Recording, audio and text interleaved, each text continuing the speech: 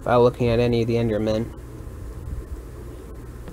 Well, considering there isn't a lot of torches, I don't know what they were thinking. Did they set the whole operation up in like a single day and just leave it there?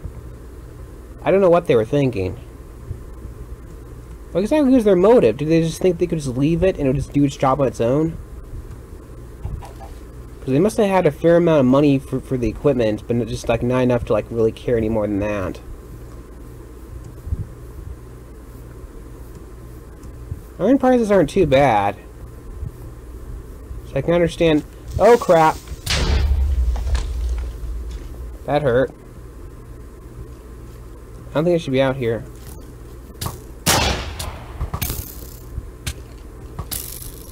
Like I just woke up. Just covered in my own blood. It's kind of a mess. One of the arrows was on fire, so that's gonna be a huge environmental problem. Also, I think a creeper went off. If I can kill a couple of sheep, I can probably get enough food to survive without having to eat someone's flesh or something like that. Let's be nice and hospitable and just give some juice to their machine. I wonder if they went bankrupt. That could have probably be what happened. Oh, see, everything's running again. Maybe a little bit of wood is exactly what the device needs.